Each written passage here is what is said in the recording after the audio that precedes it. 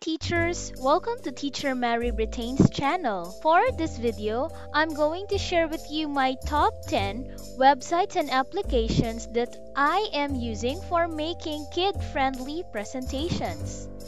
Top 10. YT MP3 Video Converter. We can easily convert YouTube videos to audio or video files for free. Go to ytmp3.cc, paste the YouTube link and choose MP3 or MP4. Click Convert and download.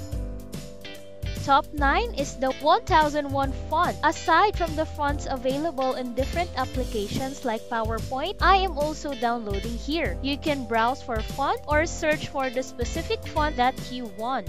Top 8 is Unscreen. It removes the background of our 5 to 10 second video like GIF, short video, or more. Easily upload it, wait, check your video, and download. Top 7. Remove.bg. It removes the background of your pictures by dropping or uploading pictures. Wait, check your picture, and download or copy the image.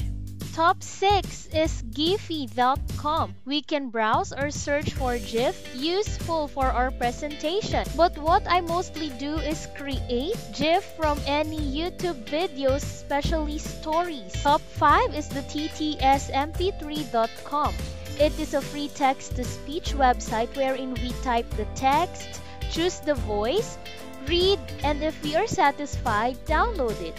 If I need to present a new word, I let the kids listen to the word or sentence, then they will imitate it. Top 4 is DroidCam. This application allows us to use our phone's camera. Although my laptop has a built-in camera, then I also have external camera, it's still not enough for me.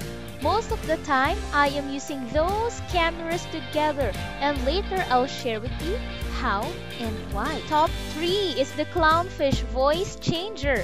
It's like a sound card where we can change our voice live. Hello. Hello? Hello? Hello? Hello.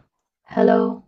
We can use sound effects or even use text-to-speech. I am using it for storytelling because it adds engagement to the presentation. I'm also using the sound effects like applause, gong, duck, and more. I'm going to have another tutorial about this one on how you can use it in Google Classroom.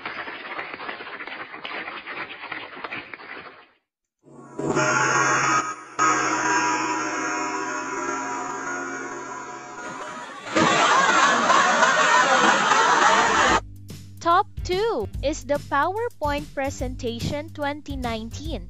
Although there are so many versions of PowerPoint, or there are also many websites and applications for making presentations, I still choose to use this since day 1 of online classes because of its feature and it's very easy to use. It also have the zoom option unlike other versions. In this channel, I'm going to provide tutorials of my favorite templates. Even this video is made with PowerPoint only. And my top 1 is ManyCam. If you are a friend of mine in Facebook, and if you are wondering how I present, is it live? Is it edited? The 3-word answer is thanks to ManyCam. I learned that this application is existing when I started to work in 5-1 Talk. I explored it on my own, then I tried to use it in my presentations. I even use it for my lesson videos.